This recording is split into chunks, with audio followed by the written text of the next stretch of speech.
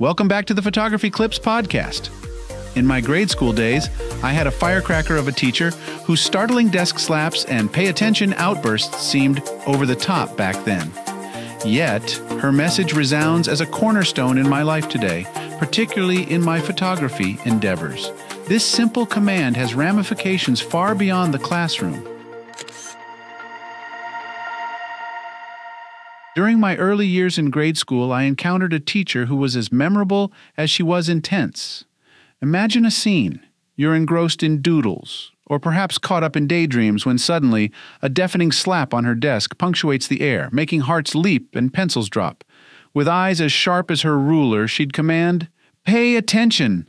It's a striking moment that's etched into my memory, not just as a quirk of a demanding teacher, but as an enduring lesson I carry into my passion for photography.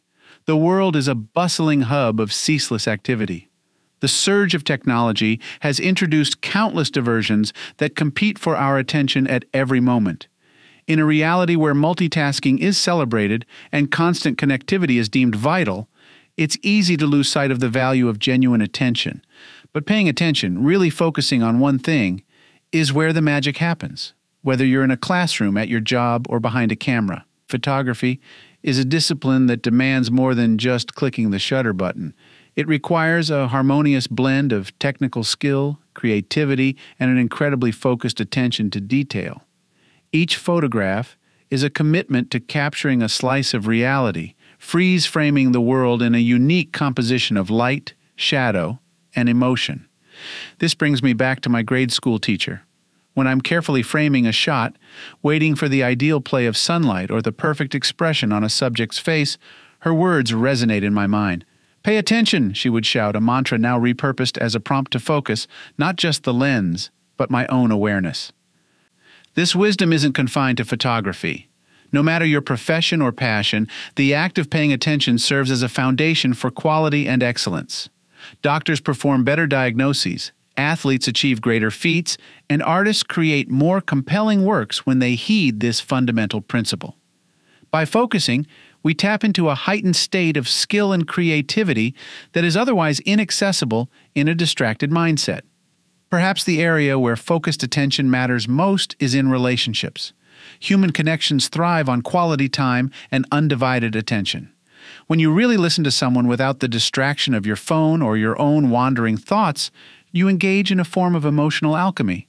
This transforms a mere interaction into a meaningful connection. By paying attention, you say, "You matter to me," which is one of the most powerful messages anyone can convey. Pay attention! This wasn't just the loud proclamation of an old-school teacher trying to keep a classroom in order. It was a golden nugget of wisdom, hidden in plain sight. As we journey through the complexities of life, those two simple words serve as a guiding light that can significantly enhance our skills, relationships, and overall well-being.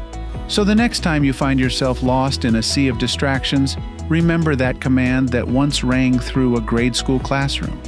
Tune into the present, focus your senses, and watch as the world around you transforms into a richer, more vivid landscape, ripe for exploration and wonder.